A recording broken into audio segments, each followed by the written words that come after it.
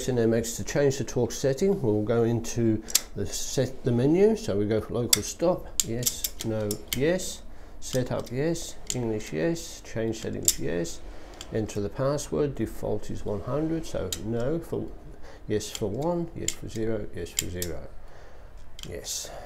Change valve setup, no. Operating time, no. Torque setup, yes. Now you are warned, do not over torque. So proceed, yes. Closed torque is set at 50%. Just say no and it will climb up to 100%. Just hold the no.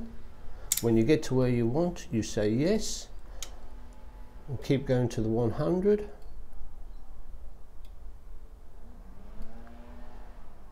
And then 40% is the lower setting.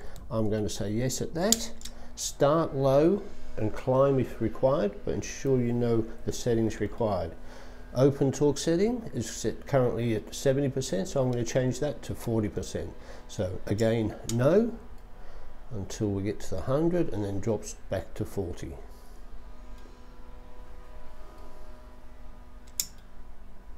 I'm happy at that, so yes. Torque setting has now been adjusted.